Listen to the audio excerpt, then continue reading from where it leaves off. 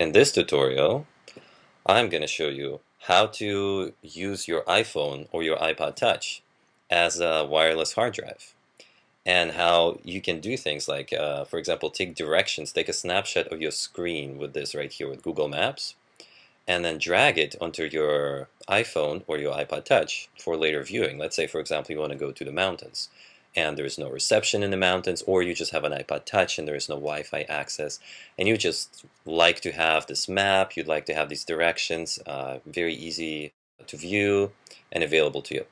So that is very easy to do.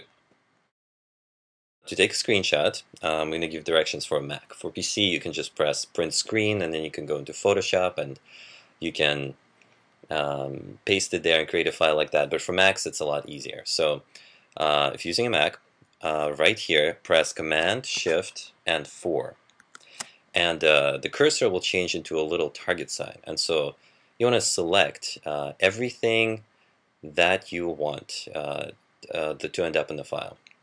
So from up here all the way down, make sure to get all of the directions, make sure to get all of the map, and then let go. And when you let go, it creates an image on your desktop with the screenshot of that, which is in itself, I think, is really cool. So let's go to the desktop and make sure that it's there. So here is the picture, and we're going to preview it, and here it is. Here are our directions in our map. And let's rename the picture to, let's say, directions. Then we're going to mount our iPhone onto our computer.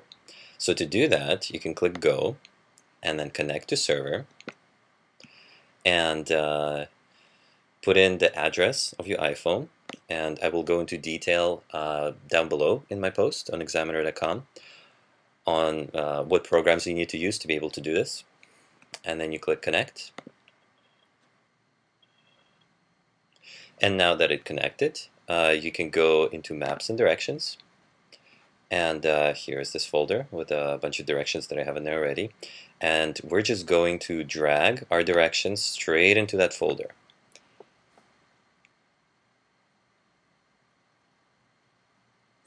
And it's right there. It's really that easy.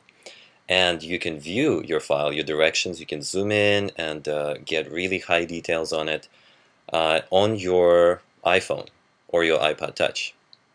And this is an amazing feature for this great device, and I'm going to write about exactly how you can accomplish this right down below.